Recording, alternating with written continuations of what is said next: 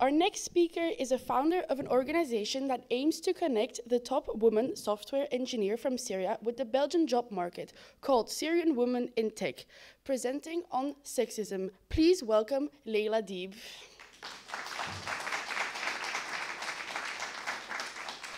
Okay. So, as I work in software engineering and in technology, I want to start with a nice example on how technology can shape our life and how it can change our future.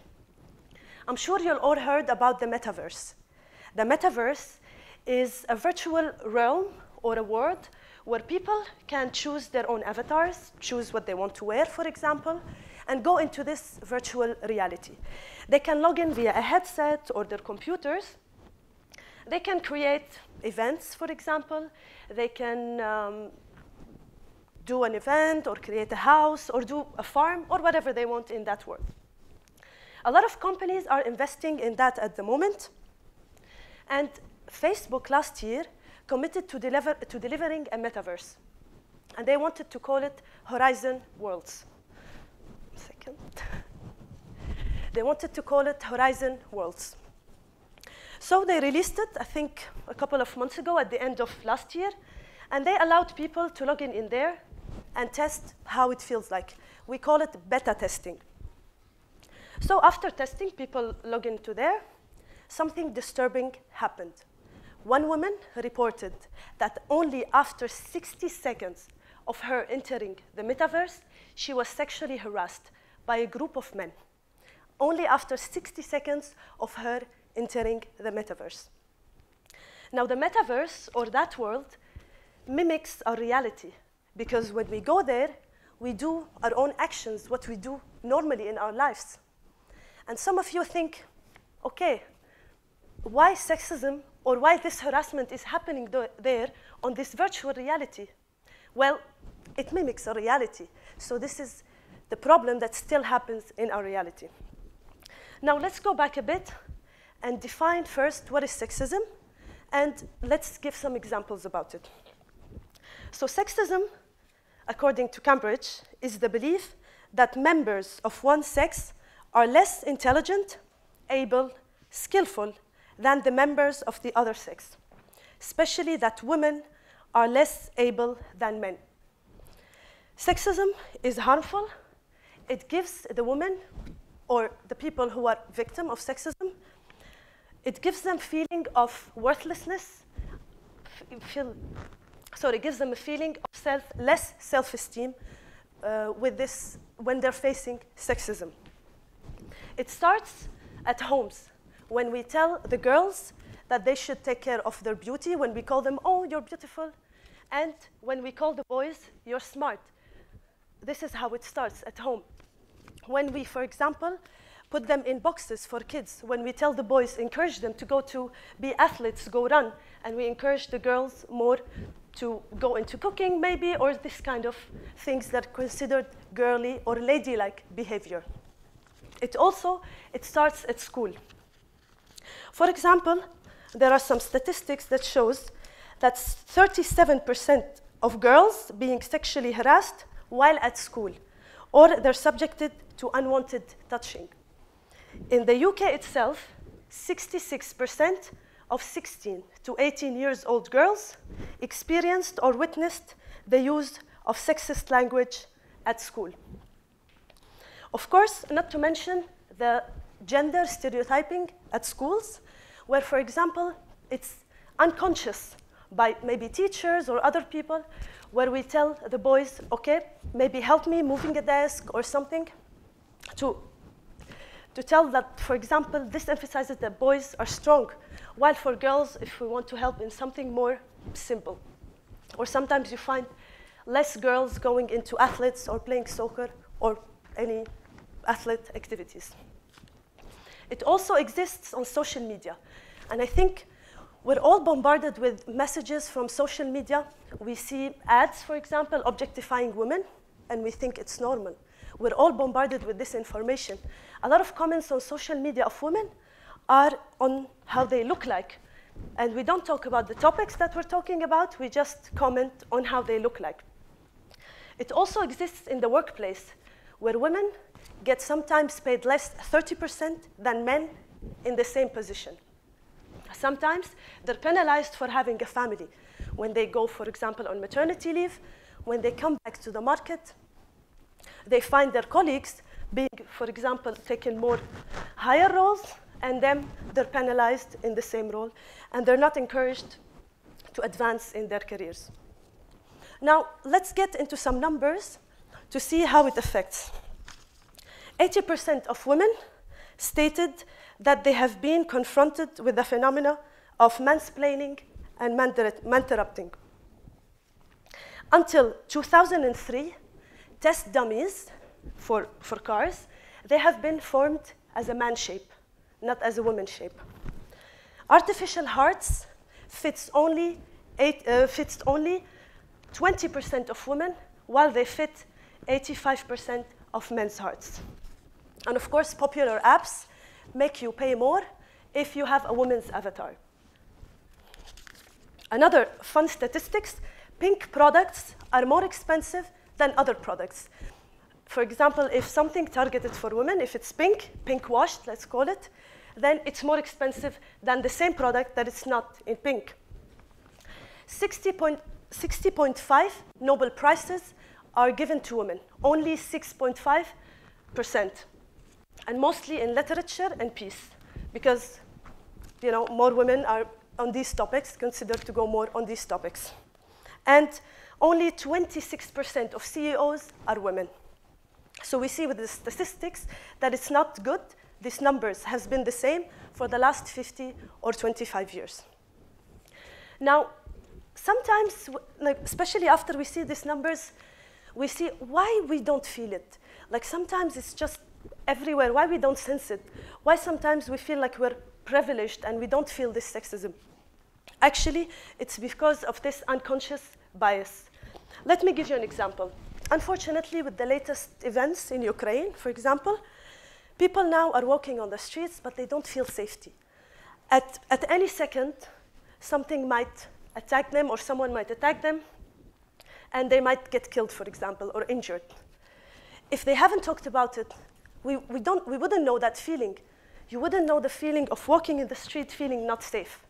Or for example, last week, the shootings in the US at the school, you cannot imagine how the parents felt or how they're feeling every week or every day sending their kids to school, even the kids themselves.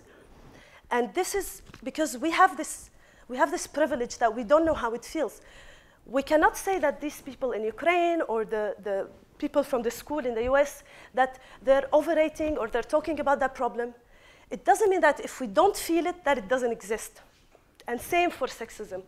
If it's there, if people are saying we're encountered with sexism, where we cannot say, no, you're overrating, or you don't know what you're talking about, or it's just a joke. We cannot say that because it's real, even if we don't feel it, even if we're not subject to it. And sometimes it's even worse that sexism is so normal, women are subjected to this sexism, that they don't feel it anymore. It becomes very normal to them. For example, catcalling on the streets becomes very normal. Seeing or objectifying women in ads or video games is just considered normal. Being afraid of walking on the street alone is just normal. It's okay, you're a girl, it's okay that you're scared to walk on the street. Also, being victimized or blamed if something happened to you, people would tell you, oh, maybe how much did you drink? Or maybe you weren't wearing something appropriate, or maybe you were asking for it. It just becomes normal to hear this kind of responses of these cases. And this is one of the worst results of sexism. But also, we talked how sexism affects women. It also affects men. You see, let's go back a bit to the gender stereotyping in the boxes. Men as well, sometimes they're blamed or shamed for showing their feelings as well. And that's a result of sexism. Also, sometimes you feel like they're put in boxes that they have to be successful. They have to be the providers and fighters. And that puts them also in boxes. So they're also a victim of sexism. Look, for example, at Johnny Depp's trial in the last weeks. And at the beginning, when Amber Heard tweeted that she was assaulted or beaten by Johnny Depp, no one believed him. And everyone said he's accused of that, he did it, he lost a lot of roles in the movies, his reputation was ruined. But now with the facts, we see that that's not the truth, that's not what happened. But also because of this gender stereotyping, we already tend to stand with or vision the woman as a victim and the man as attacking on her. So men sometimes can also be a victim of sexism. Another thing of men being affected by sexism, first I want to say something. Not all men are sexist. There's a small percentage of men that are sexist, but they're doing a lot of damage and catastrophic damage to the relations between men and women, between boys and girls. For example, let's say you're a nice, well-rounded guy and you want to approach a woman at school or, I don't know, in the playground or in a bar. Sometimes you go there and you ask, like, hi, can I introduce myself or something? And then she shuts down. Just to tell you, it's not your problem, it's not the guy's problem, it's just the history or the accumulated things that the girl has seen and experienced. And women are not hostile towards men by nature, it's just because of all the experiences. So it also affects men. Sexism not only affects men and women, it affects the whole human race and the whole evolution of this human race. Let's talk, for example, in technology and artificial intelligence. For example, how we innovate. Most of the people who are innovating are men, which leads to different results. Doesn't suit women, for example. Let's go back to the crash dummies that they use in testing for the airbags. There are some results that have been done on the airbags, and it shows women are 47% more likely to be seriously injured and 17% more likely to die than a man at the same accident. Because when they designed the airbags, they forgot that women have breasts and women might be pregnant. And because all men did this data, did these studies. Also, for example, if you notice when you have your digital assistants, Alexa or Siri, they're all women voices. So this is promoting in your head that women are nurturing and they're just there to respond to commands. Yeah. And also AI can be biased if it was fed with biased data. So we need to make sure, and there's a lot of regulations in the EU, in the Parliament, to make sure that the AI is not biased, because it might be catastrophic, the results, because AI now is everywhere around us, and it's leading our innovation. It's in our computer, laptops, everywhere we see. So if it's biased, it means we will have catastrophic results that are against the women with these AI applications anywhere we use it. Now, we talked about the problems. What can we do? How can we change that? How we can overcome this problem? I'm not going to pretend that I have a solution for sexism. It has been for a long time, but there are some things that we can do and some things that are being done at the moment.